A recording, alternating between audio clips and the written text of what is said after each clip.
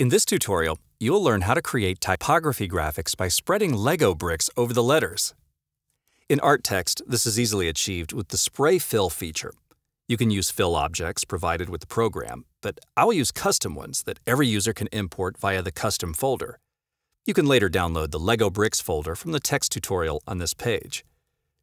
I'll begin by adding text and customizing its font. For this, I go to the Layers menu and click Add 2D Text. Then, in the Text tab of the inspector, I can type the word Play in capital letters. To change its font to Helvetica Bold, I will click on the Font button. And after that, I increase kerning. Now it is time to import my custom Lego bricks. For this, I will use the Plus button in the Spray tab of the Fill section.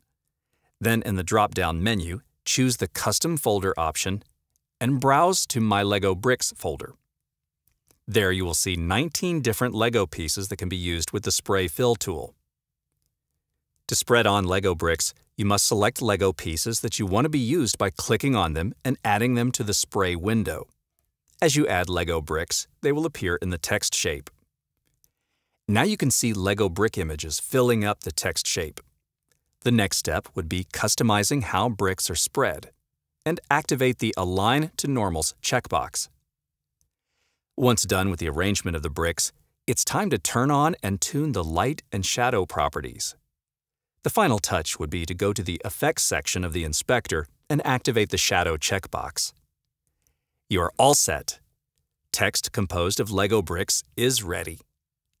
I will add several single Lego bricks objects around the text to give the graphics a natural brick spread. You can find all the parameters and download the Lego Bricks folder from this tutorial page.